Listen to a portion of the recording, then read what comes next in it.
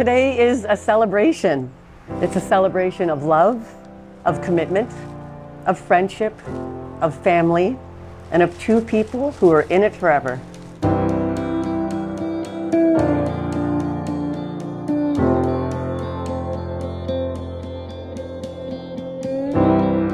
So why this moment?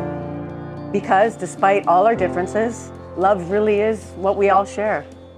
It's the great unifier, that one universal truth that no matter who we are, where we come from, or what we believe, we do know this one thing: love is what we're doing right.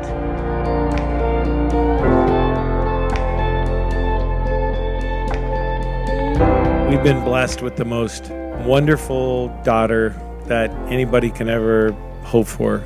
She's tenacious, tireless, she's industrious. She is one beautiful, loving young woman.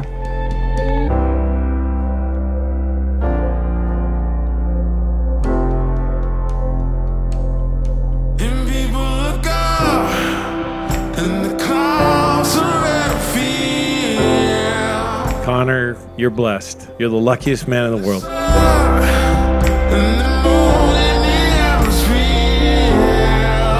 We've all loved in our lifetimes, and in this moment we are reminded that that ability to love really is the best part of humanity.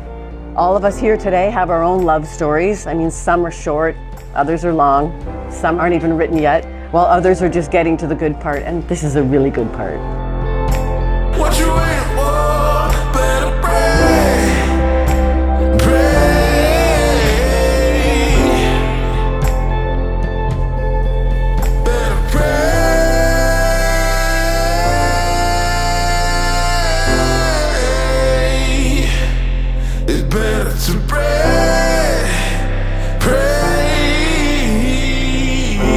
Words still fail us when we try to describe love, but I guess that's just the way it is with love. It's meant to be felt, not described. And even though love can look really different from one person to the next, we do all know it when we see it, and we see it here.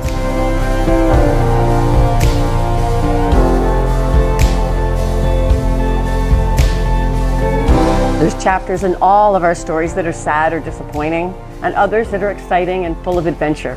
But that brings them here, a time to pause and look back at all those moments that brought you here today, and to look ahead at all those amazing moments that are yet to come.